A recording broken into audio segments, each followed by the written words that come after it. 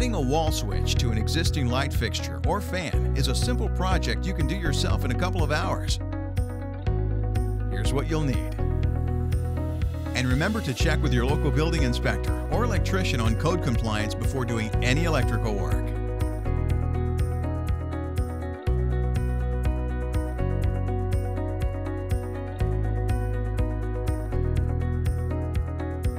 First, turn off the power at your circuit breaker panel box.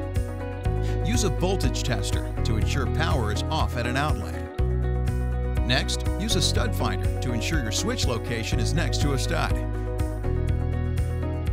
And position the box against the wall using a level to make sure it's straight. Then, outline the box with a pencil. Now, score the drywall paper and cut away the drywall.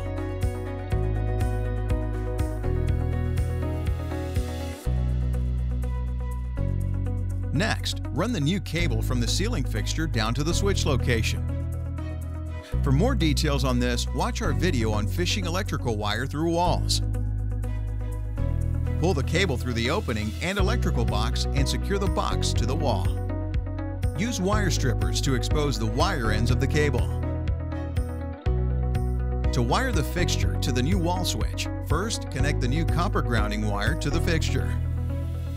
After removing the black wire from the fixture's lead, splice it into the new white wire.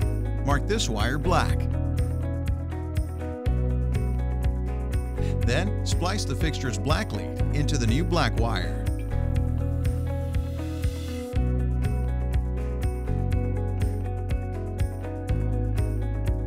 Back at the electrical box, connect the copper ground, black, and white wires to the new switch terminals. Then, finish up by attaching the new switch and covering it with a coordinating wall plate.